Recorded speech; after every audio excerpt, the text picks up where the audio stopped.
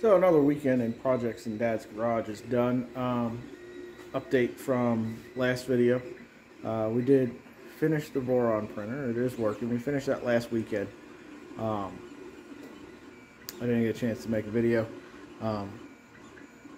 Just got done cleaning out here because kids were out here painting and doing clay and playing with some poppers from 4th of July and everything else, and made quite a bit of a mess.